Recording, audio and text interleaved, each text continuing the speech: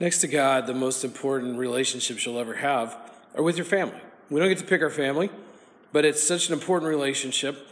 It can be a struggle at times, but it's something that's always worth it to try to have that right relationship with as much as possible on our end. And so tonight, as we continue our relationships series, as we continue a short look at four of the most important relationships in our lives, we're going to look at family. This is called Family Matters, and we're in Ephesians chapter 6, verses 1 through 4.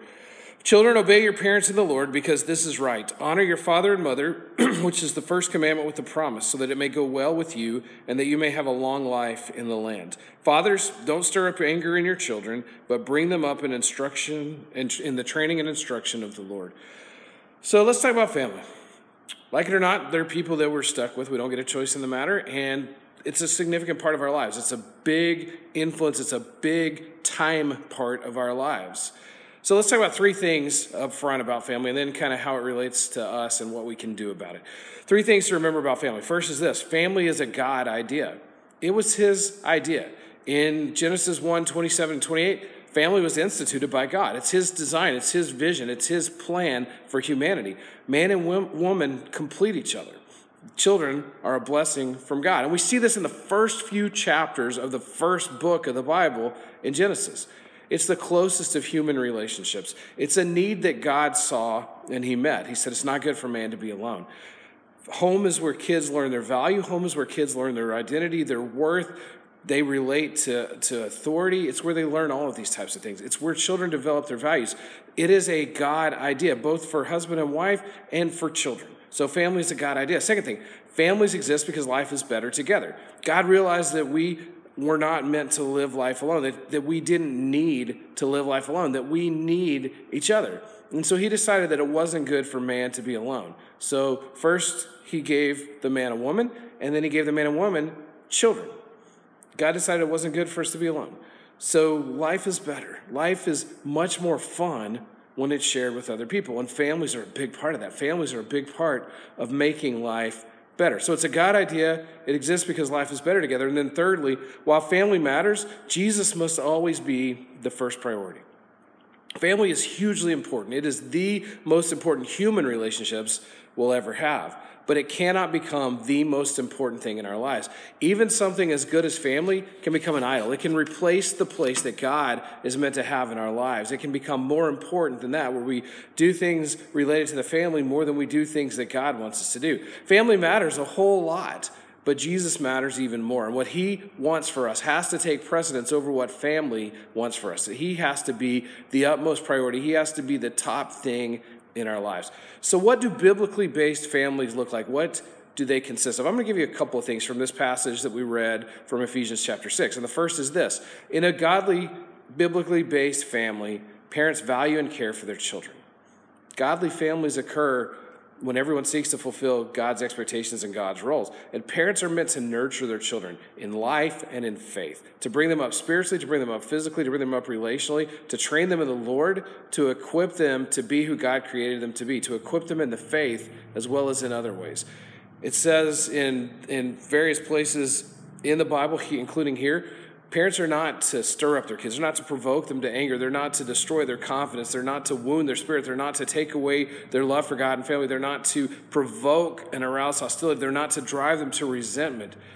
They are meant to value and care for their children. And if parents neglect that call to value and instruct in godliness, the devil will swoop in and counter and teach them wicked things and teach them how to live in a wicked way and lead them and instruct them towards wickedness instead of towards godliness. So parents value and care for their children spiritually and otherwise. Second side of this, the other side of this, is that children respect, honor, and obey their parents. Children were made by God to glorify God. Obedience shows respect. Obedience shows love. Obedience shows honor for God as well as for parents and for other authority. This happens not just through our actions, but also through our attitudes. Obedience also includes our attitudes. If we're obeying, if we're doing what we're supposed to do action-wise, but our attitude stinks, we're not really obeying. In a very real sense, the Bible says that our lives can be longer when we obey our parents. And this can be a literal thing. You disobey your parents, get drunk behind a wheel, you can die. But the quality of our life, as well as the quantity of our life, can be extended through honor, respect, obedience to the parents. If we're being asked to do ungodly things, that's a whole different thing. If a parent's asking you to go buy drugs, if a parent's asking you to go buy alcohol for them or to go, do things that go against God's plan, go against the law of the land, we're not to obey. But that's the only case. Otherwise, we show love for God, we show respect and honor for parents as we obey. So in biblically based families, parents value and care for their children. Children respect, honor, and obey their parents. So how can we kind of wind this down? I titled this part for when we're in person, I can do my part. We all have a role. We all have a part in godliness and families and biblically based families. And the first thing that we do is we honor God when we honor our family. A parent is the most godlike creature on earth. Like a parent, or like God, a parent has created.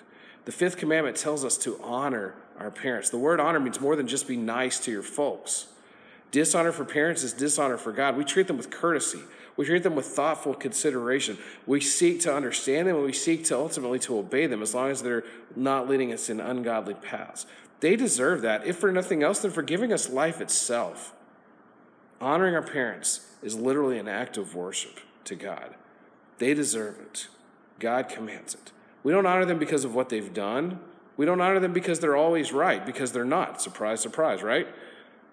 It's not conditional. We obey, we honor. Second thing, we realize that nobody's perfect, and that includes us. Sometimes what I hear as a youth pastor and what goes on in all of our lives is that we're expecting the other person to be perfect while we're not expecting ourselves to be. The sooner we realize that nobody's perfect and that nobody includes me, the sooner we can move forward with life. The sooner we can move forward with love. The sooner we can move forward with forgiveness in family and in other parts of our lives. We tend to see the flaws in other people but ignore the ones in ourselves. We tend to not recognize the ones in our own lives. But when we recognize the flaws in our own lives, we give the benefit of the doubt to the other person. We start seeing them as perfectly imperfect. We start seeing them as not really that much different than us. So we give the benefit of the doubt. We're quicker to forgive. We're quicker to love. We're slower to judge, and we're slower to begrudge them. So we realize nobody's perfect, including me. And then finally, we live with no regrets. It's so easy, especially in family, the people you're around more than anybody else, it's so easy to do things, say things that down the line you're going to regret, to say it and know that you shouldn't have said it, to have to come back later and apologize, have to come back and ask forgiveness. But here's the thing. We need to treat every moment with people, especially with our family, as if it could literally be the last, as if it could be the last moment we get with them, as if it could be the last time we ever get to see them and ever get to be around them. We need to make sure that they know we love them. We need to make sure that we watch what we say. We need to make sure that we don't let things remain tense, that we don't let things remain unresolved, that we don't let things remain unforgiven. We need to watch what we say. We need to watch what we do. We need to watch our words, our actions, watch our attitudes. Ask forgiveness, give forgiveness, show love and respect while you can. Live with no regrets because you don't know when it's going to be the last time you get with your family. My parents are getting older. We're starting to see family members pass away. I have an aunt that just died over the weekend. We never know when it's going to be our last time. So we need to ask ourselves this. Am I doing my part to build healthy and godly relationships? All these things we talked about tonight revolve around that. Am I doing my part to build healthy relationships? Am I doing my part to build godly relationships? A man named Dr. Chuck Quarles shared at a conference, and everybody was blown away, and everybody was impressed with him. And this one man was super impressed with him. And he goes up to him and says, "How did you become so prolific?" And his answer was this: "I sacrificed my son." The man was confused. So Dr. Quarles said, "I sacrificed my son." And then he went on to tell them what had been his greatest regret. That he had been so driven to write, that he had been so driven to publish, that he had been so driven to research, so driven to teach, so driven to teach or to make a name for himself, that he had neglected his family.